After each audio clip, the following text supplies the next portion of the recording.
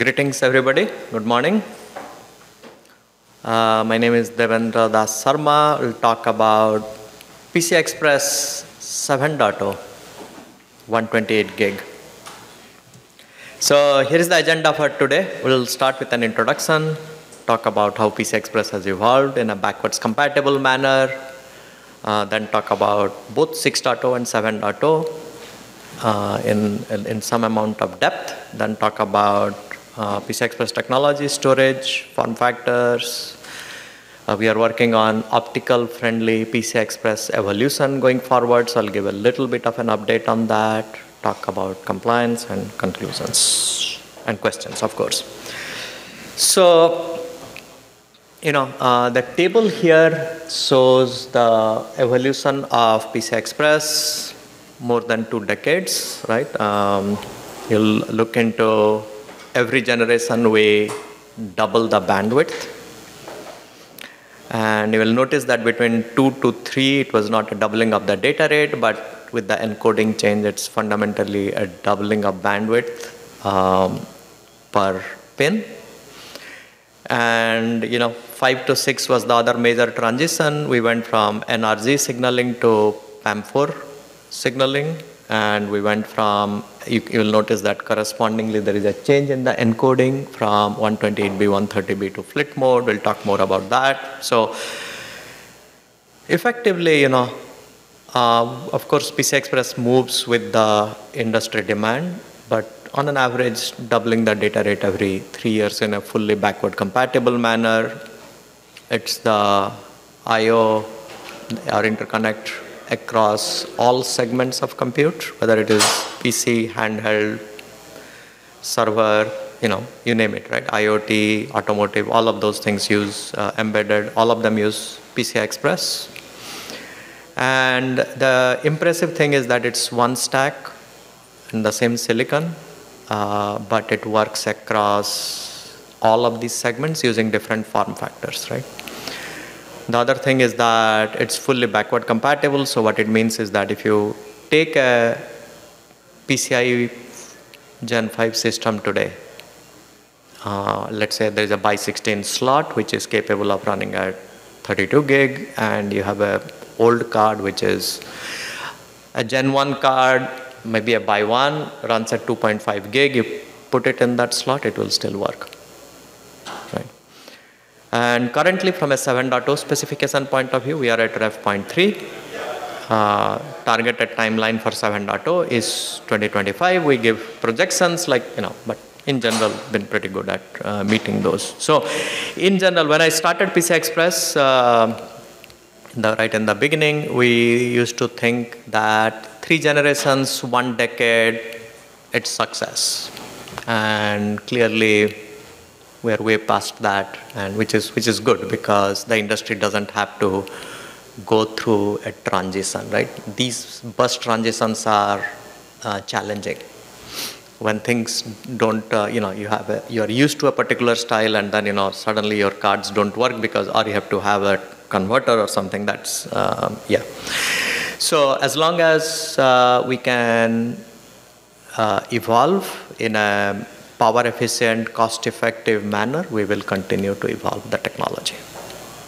So this shows the speeds and feeds, as I was saying earlier. So we support multiple widths. So in the columns, you got the widths there, bi-1, bi-2, 2 lanes. Bi-1 is single lane, bi-2 is 2 lanes, 4 lanes, 8 lanes, 16 lanes.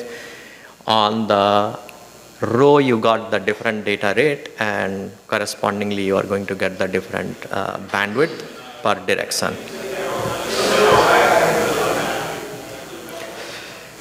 So what's driving all of these bandwidths, right? It's the usage models.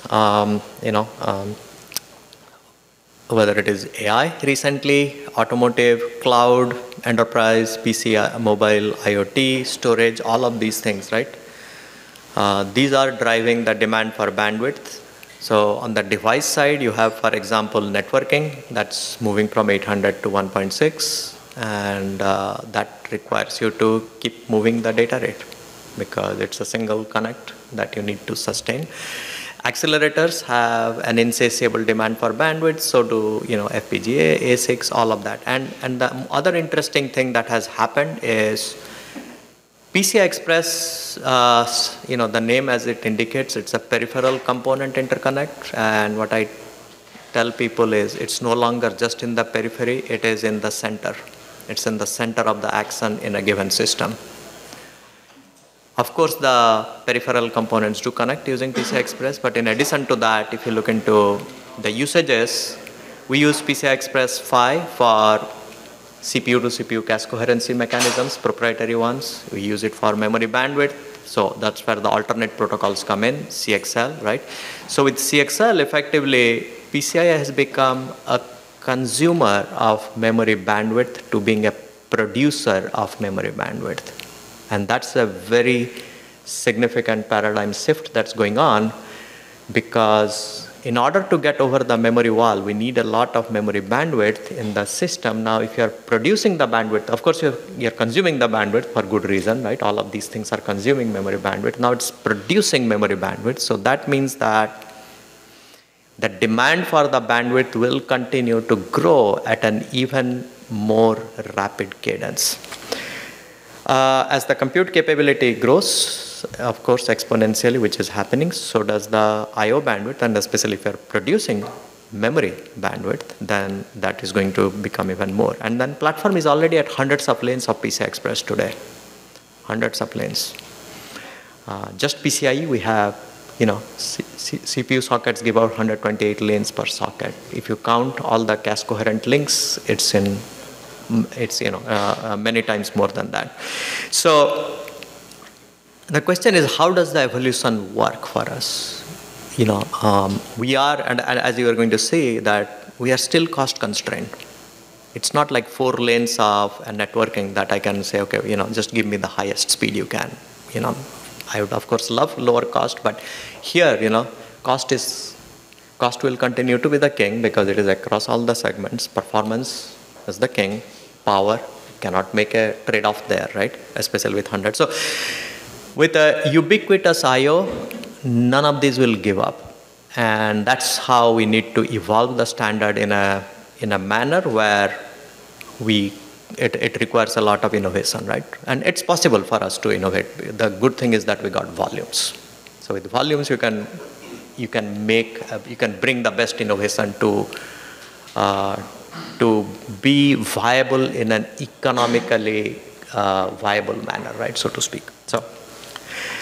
So now let's look into 6.0 and 7.0. And as I said, both are flit modes. So every few generations, we may change the encoding mechanism. We don't change because we like to, but because we are forced to in order to continue with this cadence of delivering the bandwidth.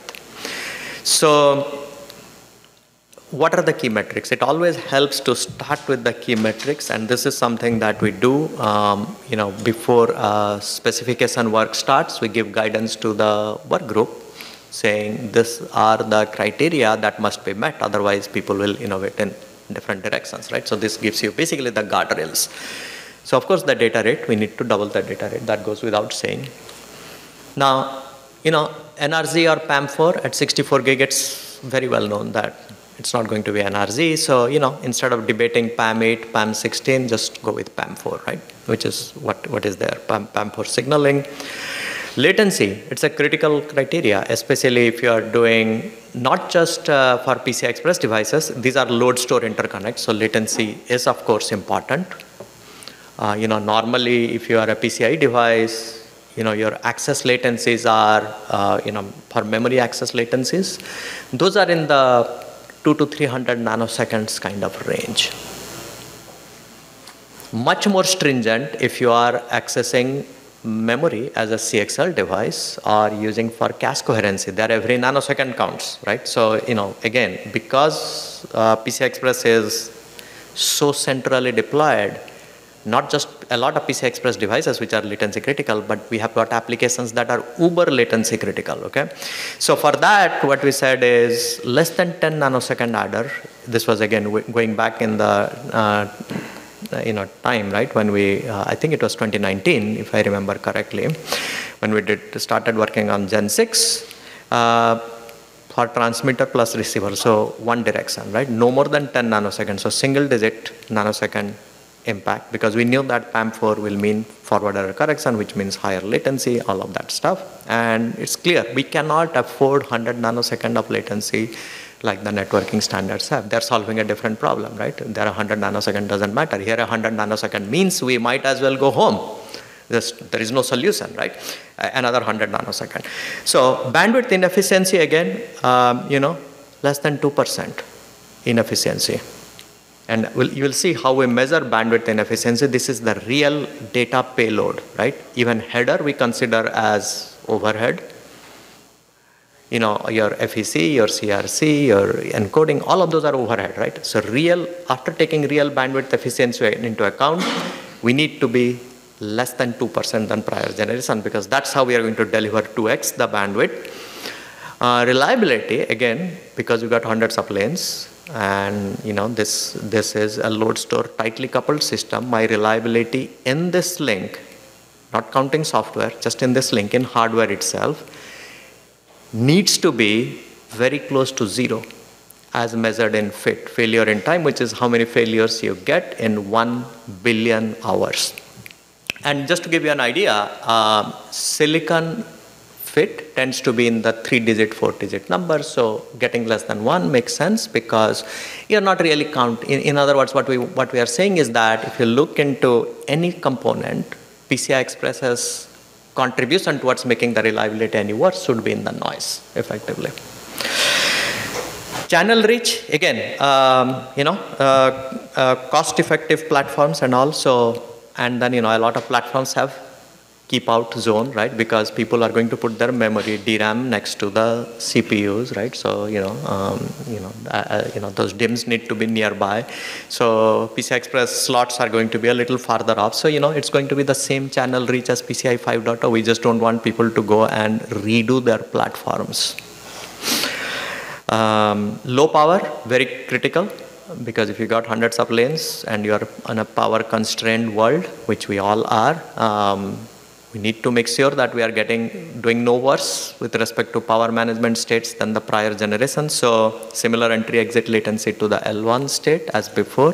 But in addition to that, what we said starting with Gen 6 is I was talking earlier about the linear power consumption. We need to do something about the bandwidth consumption being proportionate to the power consumption as much as possible, right? I mean, clearly these are higher speed links, so you won't be able to turn your circuits on and off on a dime, but at least we want to get some more operating data points. So we do really well in PCI Express with respect to the idle state. That's how we are in these handheld segments, right? Otherwise, your battery is going to be dead long back, like PCs can deal with milliwatts. So these things need to deal with microwatts. So we do really well low power. We do really well in the highest power. So the question is, what about in between, right? So this is what we are talking about. L0P, we added a new state. We'll talk about that. Plug and play, fully backward compatible. We talked about it. And then, of course, high volume manufacturing ready. These are going to scale to hundreds of thousands of systems every year, probably millions of systems, right? So hundreds of lanes in a platform, right? In each system, cost effective, and we talked about scaling to hundreds of lanes in a platform. So none of these are negotiable. You can't say, hey, I'll meet everything, but that reliability, that number needs to be 100 FIT. Like, that I don't have a solution, right? So none of these are really negotiable. So we need to have the right trade-offs to meet each and every one of these metrics. So let's talk about PAM4 signaling, which is there for both 64, and also we are moving in that direction with 128 gig. Effectively, NRG signaling means that you send, 0 or a 1. And then these are differential, so P goes 1, N goes 0, so that's a 1. Other way around, it becomes a 0, so that kind of stuff, right? So, and it's like a single eye, effectively, if you look into the picture on the bottom right. PAM4, what you do is that you say that I keep in a unit interval, which is within 1 clock period, if I want to loosely translate that as, okay, because the Nyquist is different, so don't be too particular. So unit interval is the right terminology, but in 1 clock, instead of sending a single bit, if I send 2 bits, that becomes PAM4 signaling. So effectively, you got 3 eyes there, as you can see. So you got 0, 0 at the very bottom, 0, 1 is the next level between those 2 eyes, 1, 1, 1, which is deliberate, it's not a typo, and then 1, 0, because we are trying to make it to be gray coding. So that way, even if there is an error, you move over, you are affecting at most 1 bit. These are small tricks that's well known, right?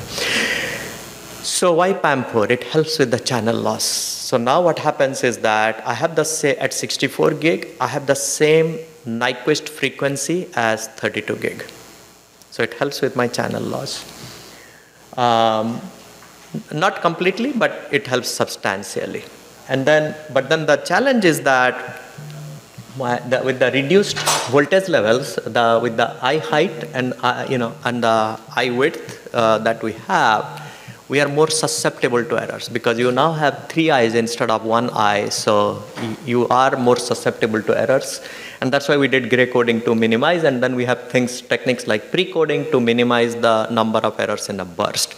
Burst error happens because typically people deploy, especially in these applications which are latency sensitive, they deploy things like DFE and CTLE circuits because those tend to give you lower latencies than digital signal processing ADC kind of circuits. And the downside of that is that an error will starts to getting into a burst because you are using the prior bits to figure out what the current bit needs to be.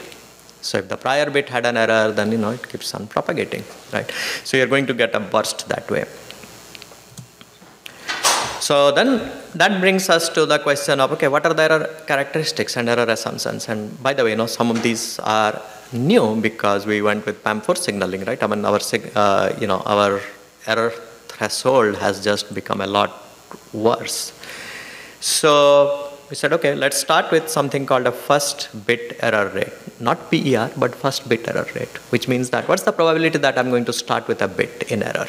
And then after that, I have to deal with the burst. And I count that as 1 occurrence, even though in that picture you see in that wire there are 5 bits in error, consecutive bits. Actually, those are UIs in error, okay? 5 UIs in errors, so spans over 10 bits. But even if I get that, I still count as 1. So it's a little bit, pessimistic from that point of view. But that's the reality: is that you're going to get 1 occurrence. It's going to keep on continuing. And then, of course, there is the lane-to-lane correlation, which means that there are some things that some type of noise sources are common across all the lanes. Like, you got some voltage level fluctuation or something that's going to impact multiple lanes. So we need to be cognizant of these type of correlations. So, some of the techniques we deployed in the spec is we constrain the DFE tap weights, things of that nature, a lot of circuit techniques that we put in the spec that is going to mitigate that. Not eliminate, but mitigate how long it is going to go. It still is pretty large. Okay. So then the BER is nothing but actual bit error rate will be much higher than the FBER. So then the question is, what approach do we take, right? I mean, what you see here in the diagram is, again, I'm not worried about how many bits I'm correcting. I'm saying that I'm correcting a single incidence of this burst, right? So single FBER correct, that's the one in the blue on the top, 2 burst correct, and this is on a 256 byte transfer. You can pick a 512 byte, you're going to get similar this thing. If you have 3 bursts, as you would expect, of course, your probability of retry is supposed to go lower and lower as you're able to correct more, right? So that's obvious.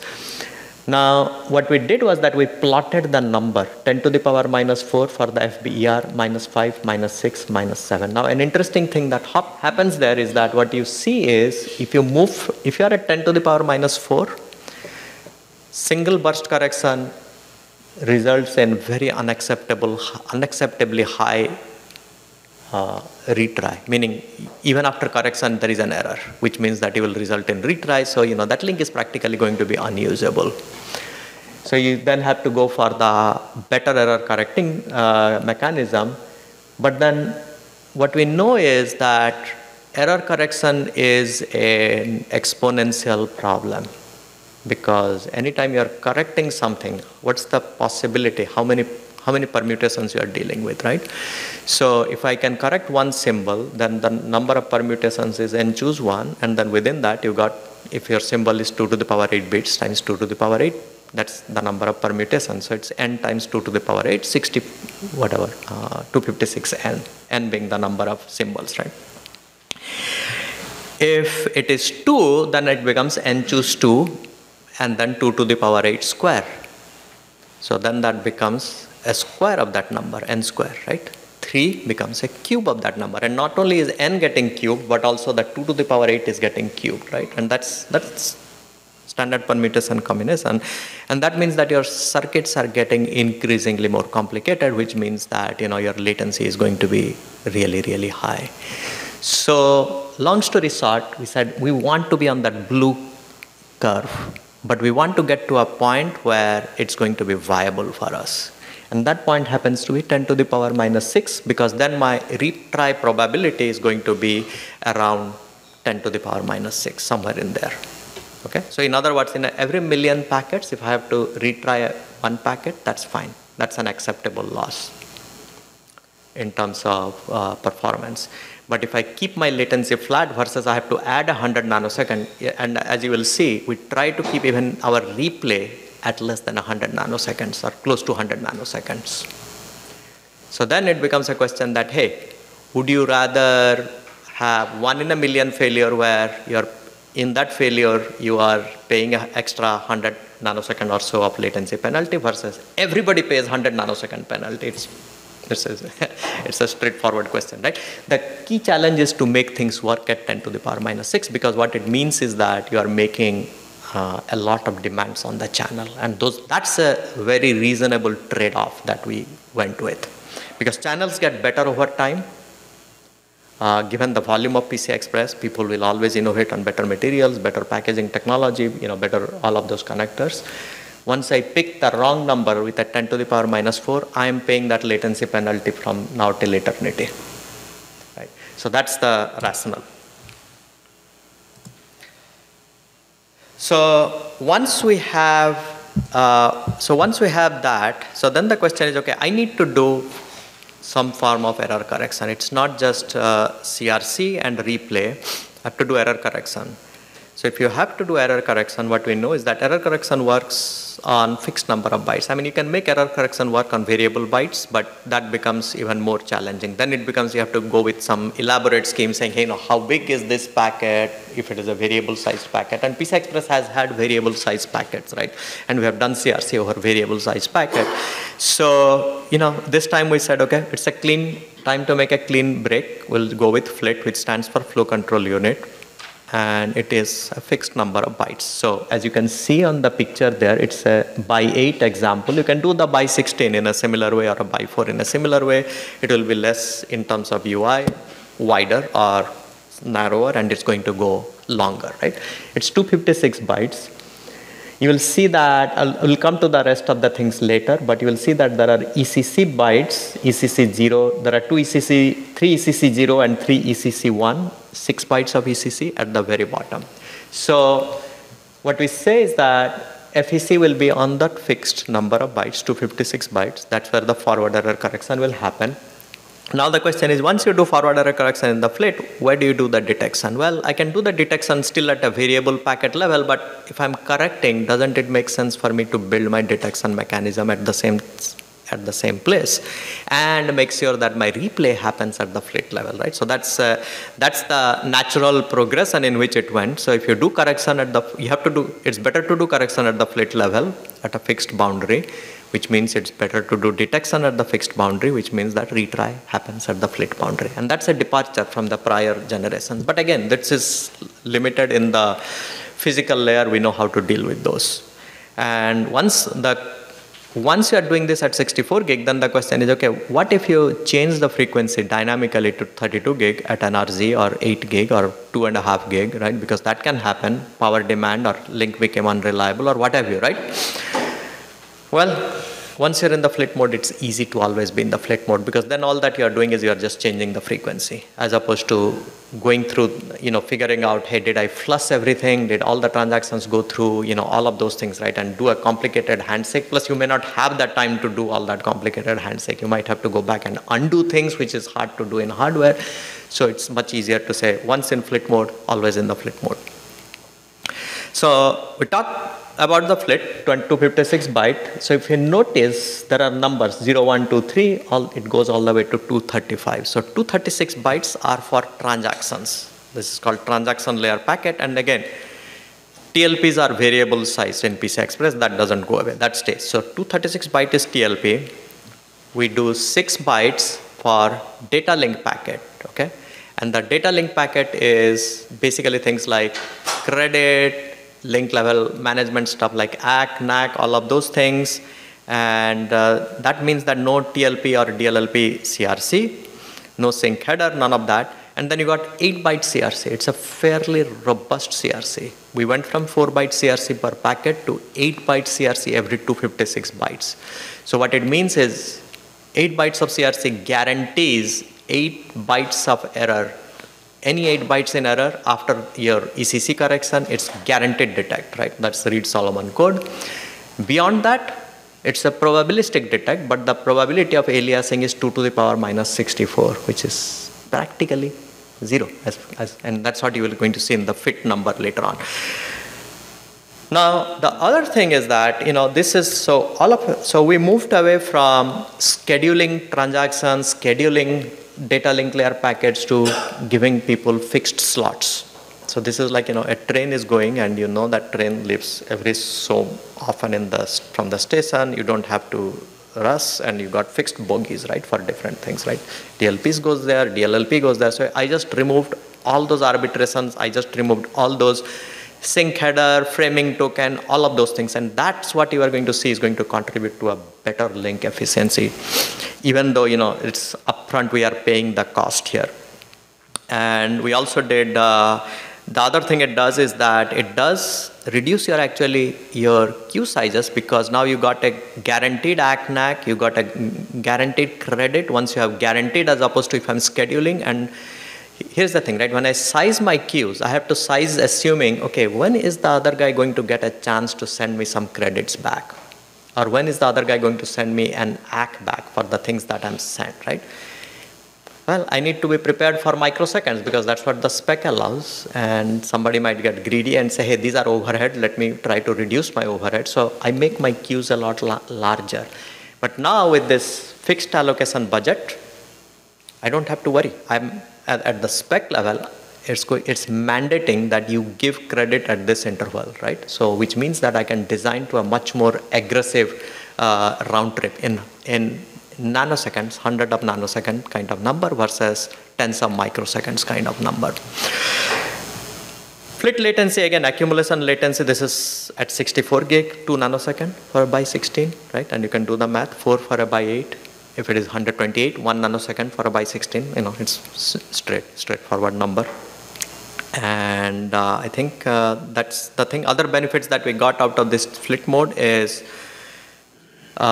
we had an option, a chance to reorganize the bits within the TLP. So, we have future-proofed it with new TLP arrangement, and much more easier to parse even at the transaction layer level. So results in significantly better efficiency. And then the other thing is that we have done is credits and all of that. We do this notion of pooling of credits, which should reduce the queue sizes. So a lot of very forward-looking things. In fact, if you look into a PCIe Gen 6 only design versus a PCIe Gen 5 design, if you just look at the storage requirement without the backward compatibility, the storage requirements in terms of the FIFOs and everything else on a Gen 6 is going to be lower than that of a Gen 5.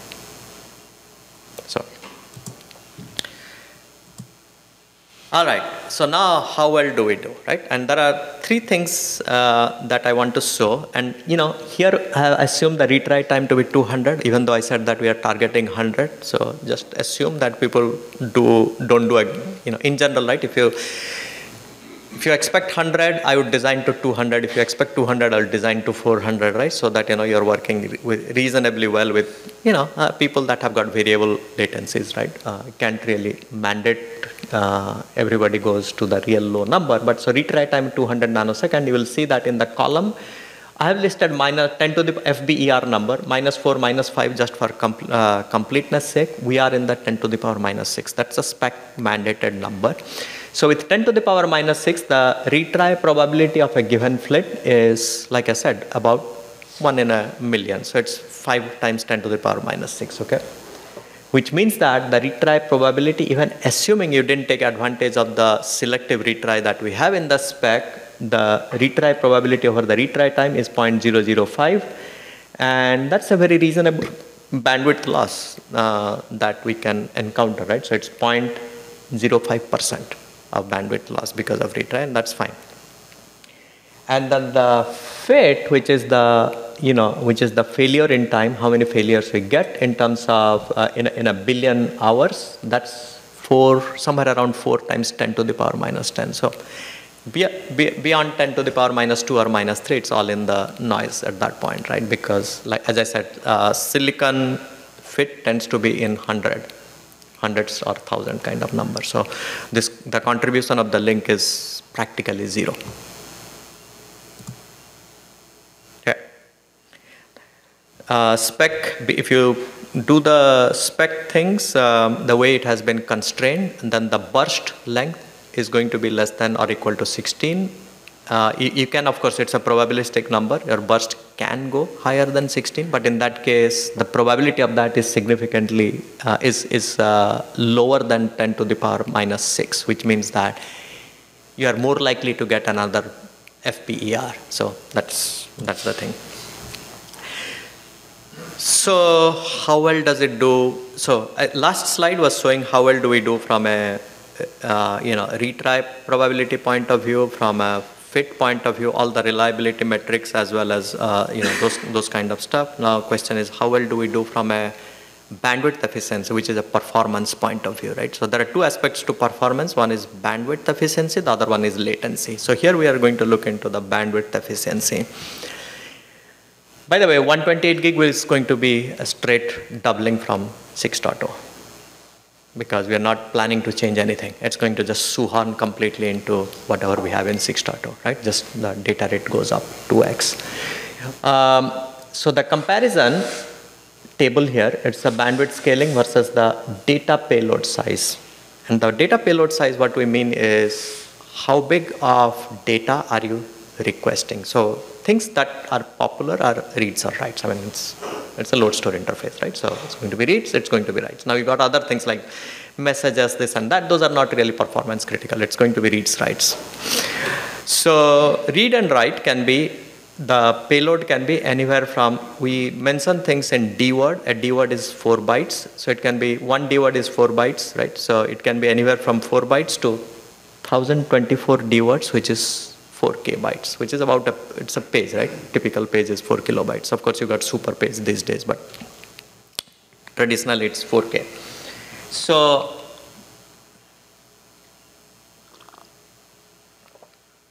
and the way we do the scaling is we say, hey, recall that what I said, right? The header I count as overhead, we count as overhead. Anything CRC, this, all of those are overhead, okay? It's the real data that gets transmitted. So you will see that there are 3 things there, 100% read, 100% write, 50-50 read, right? So for example, when you do a read, you send the read request. That's considered overhead because data didn't really come back, right? It's only in the completion when you got the data. That data is the non-overhead portion, right? That's the good stuff, right, that you're sending. The rest of it is all overhead, right? Necessary, but overhead. So basically small packet all the way to the large packet, right? So what you will notice is that normally I said that, 1.98 is what I would be happy with. What's happening there? We are getting more than 2. How is that possible, right? I just doubled my data rate, and how come I'm getting a bandwidth that, more than double the bandwidth, right? And it has to do with the inefficiencies that were associated with the prior encoding, with especially for small packet size. Effectively, think about it, right? If you are transferring only 4 bytes of data, well, you got 4 bytes of CRC. Doesn't matter how big the data was. You had, 12 bytes of completion header. You had, another 1D word, I think that's 4 bytes. 4 bytes of framing, right? So that framing 4 bytes, the CRC 4 bytes, right? All of those are now amortized in a 256 byte quantity. You are not sending those, so naturally for those kind of payloads, your efficiency just went through the roof. As the payload size increases, you will see that those efficiency gains start decreasing. And then once you are in a very large payload, your efficiency is less than 2. Right? And again, remember I said that we don't want to be less than 1.98 because then we are not really doubling the thing. And you will see that, that 1.98 is roughly till about 512 bytes or somewhere 256 bytes. Beyond that, it goes to, it's not quite 1.98. You're not quite 1.85, but you're somewhere in there, right? So the question is, okay, what's happening here? And that becomes inevitable because it's like one of those things that, you try to get to 1.98. In a lot of cases, you have beaten it by a significant amount. In some cases, you are not quite at 1.98. You might be somewhere around, whatever, I don't know exactly what that number is, but somewhere between, definitely above 1.8 and looks closer to 2, but definitely it's not 1.98 and in the very extreme points. So is that a problem? And the answer is no, not really. Why? Because practical systems today, the max payload size is at 256 bytes. Now going to 512 bytes. So which means that and by the way, client systems are at 128 bytes max payload size, which means that they are at 32, that number, and 64, right? And within that and beyond that, we are definitely doing really, really well. And it's one of those, and if you happen to be at that high number, it's fine. It's not that big of a loss of bandwidth efficiency, the 1.98 point of view. In most cases, we are doing better than 2, which is the good news, right? What it means is that small packet payload becomes very efficient with the Flit mode.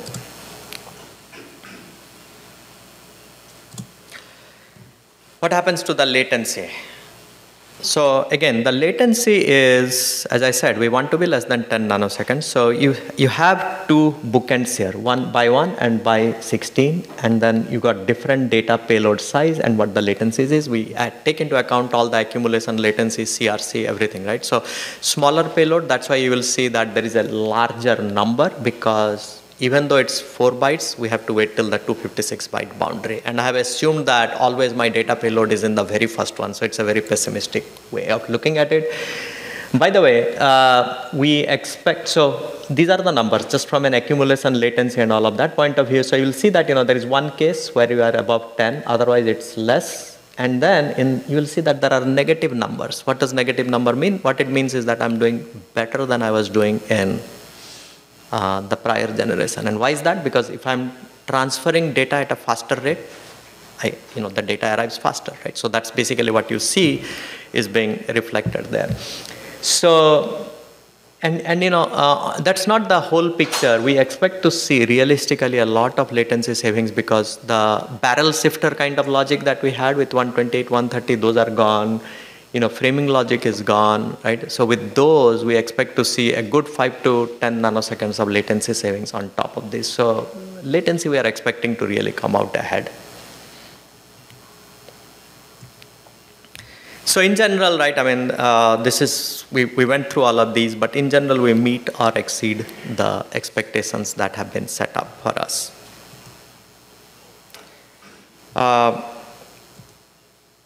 Now let me switch gear and talk about unordered I/O. So far, PCI Express is and will continue to be an ordered protocol, right? Anytime you are doing load store, it's ordered by its nature, so it's producer-consumer ordering model. But the way we enforce producer-consumer is through a tree topology. And every entity along the way in hardware enforces that ordering. And that's how the whole producer-consumer thing works. Now, delivering a single stream performance has become challenging, especially once you are doubling your data rate. It's not only the challenges at the file layer level, not only is the challenge at the, all the materials and all those will continue, right? I mean, that's not going away, but there is only so much that your internal, like if you have a NOC kind of design, right? Whatever is your internal interconnect in the chip. Every path, it can only deal with so much of bandwidth. Because you're not going to really increase, just because your PCI is going up 128, your internal frequency is not going to go from 2 gig to 4 gig to, or you're not going to increase the data path width, tremendously. So what we have done is we have come up with this notion of saying, okay, we'll maintain the producer-consumer ordering model, but we are going to move to something called an unordered I/O. In other words, the enforcement of the ordering moves to the source. The source knows what it is doing. When I'm generating transactions, I know which writes are there and which flag needs to fence those writes effectively, right? So I just make sure that those writes have reached the destination, and then I can send my flag, so that way it's still producer-consumer. I just don't need everybody in the path to enforce that ordering. So that's unordered I/O, but again, we are backward compatible, so the existing model will be there. And the way we do that is that we have 8 virtual channels. So we can always designate some non-virtual channel 0 to be this unordered one, and that gives the path to effectively deliver that higher performance without any of the chip's internal processing limits. Plus, it also opens the path for us to be in a non-tree topology, because again, the reason we were in a tree topology is because of everybody along the path enforcing ordering. Now, if the enforcing moves to the source point, then transactions can go in any order anywhere and using any path, and I'm just going to make sure that the ordering enforcement happens at the source. This has got some more details. I think I talked about it, but effectively, as you can see, it's truly unordered. This fabric completely goes unordered. I think these are on the storage side. So I think the key here is, of course, it's well known that storage has moved to PCI Express. And why not, right? Because it's got, we're delivering a huge amount of bandwidth. There is a huge number of lanes in any given platform. We talked about that. And very low latency. So what's there not to really like about it, right? So, and then this is just showing some of the same thing in terms of looking at where PCIe is versus others. And same picture here, you can look at them. So from a storage point of view, RAS is very important. Of course, all of our, as we said, right, we have very high level of RAS. Everything, all of our transactions are protected at the hardware level. We talked about the failure in time, which comes from the RAS, from the CRC capabilities we have. We have things like error injection mechanism. We have very elaborate error logging, error reporting, error containment, all of those things, right?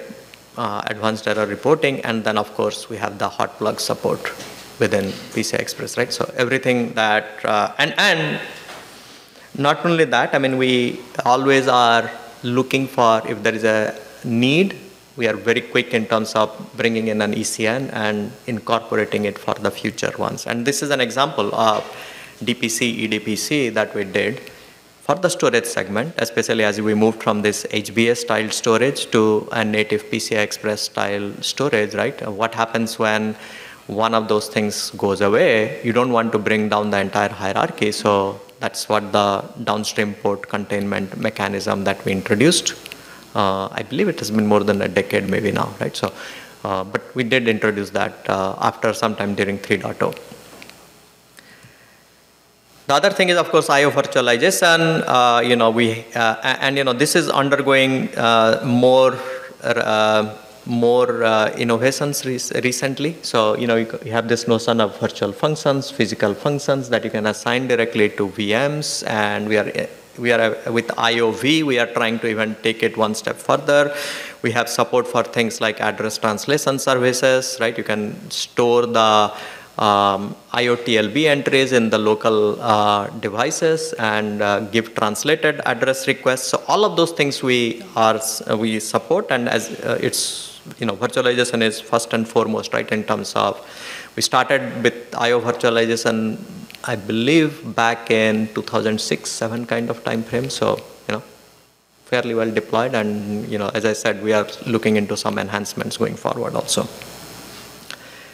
Security, I say that the job of security is never done, but we have done, we work very closely with DMTF, and a lot of link encryption mechanism, end-to-end link encryption, all of those things are comprehended in the PCIe specification. So IDE, all of those things are there, and this is just a pictorial model. You can look at it.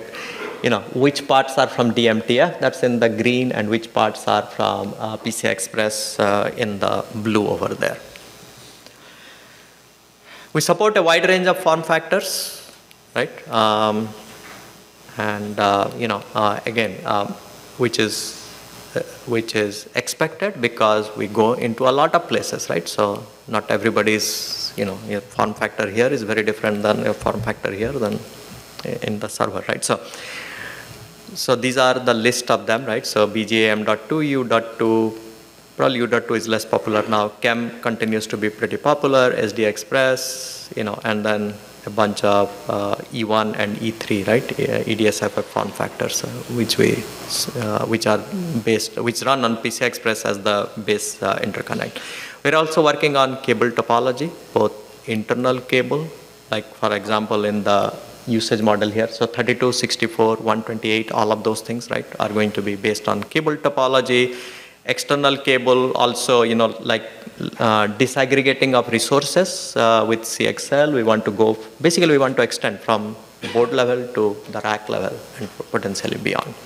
And in that, comes the question of optical.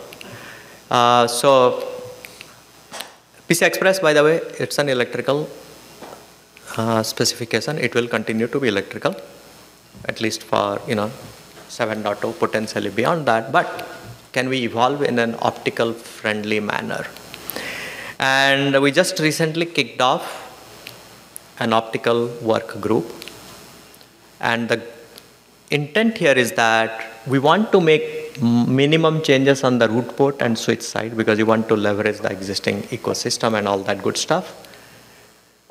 Everybody needs a EIC, PIC kind of thing, so there will be some requirements that we are going to put on the EIC side of things, electrical or electronic IC. And then, we also recognize that there are a multitude of optical technologies that are in the market. Let the best technology win, or best technologies win, whichever way it is, right? We are going to evolve PCI Express in a optical technology neutral manner.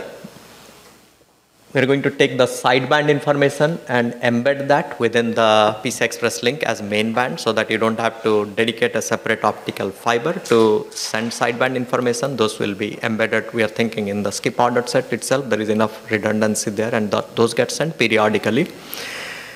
And that's basically the way in which we expect that this optical evolution will happen. And this is again something that we are investing to make sure that we are going to enable optical usages. As I said, our aspirations are from periphery, we went to the center of the platform, to now we want to go to the rack outside of the platform, right? So as long as we do a good job at it, right? So of course. And these are showing some examples, right, of you can do that optical through a riser card. You can package them on the same package and call it co-packaged optics, or you can just put your photonic one outside. So, different possibilities exist. We have a well-defined compliance mechanism in PCI Express. We've been running compliance program for decades now, right? I mean, that basically ensures our interoperability story. So everything gets tested from physical layer level, link layer level, transaction layer level. We do a pretty thorough job of doing the testing in the compliance, this thing. So in summary, right, we got this single standard that covers the entire spectrum. We are not stationary, neither is the world stationary, right? I mean, we are always evolving, we are always innovating. 950 plus member companies. I'm waiting for the day will be 1,000. It will be big celebration, I hope. 1,000 member companies, but predominant IO, so which means that there is a lot of together, right? I mean, we have all been innovating on this. We have all been, working on this too, and we love the technology. So we want to make sure that this continues, and we will continue to innovate, right? It has been a great journey. So with that, any quick questions?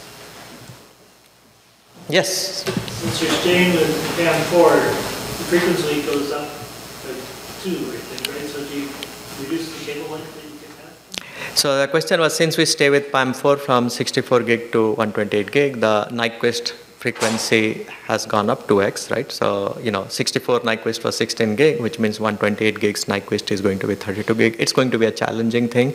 Yes, cables will help us, but we also want to still do it on the motherboard. And the way we get around these is, as always, right? I mean, everybody's budget starts shrinking.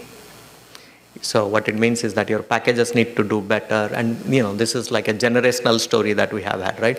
Your materials need to get better, and again, because of the volumes, the things that were considered to be exotic, very high cost material, because of the volume, they became more and more mainstream, and they will continue to be more and more mainstream, right? That's where the economies of scale helps us. But yes, lot of innovations on the connector side and all of those things. So there is a lot of work to be done, but we are confident we will make it happen like we have made happen for the last 2 decades. Yeah, it's never a straightforward journey. It's always looks like something is looking really.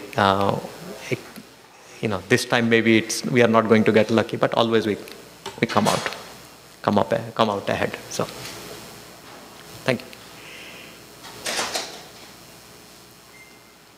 All right, so thank you all very much, and I'll be outside if you want to ask me more questions.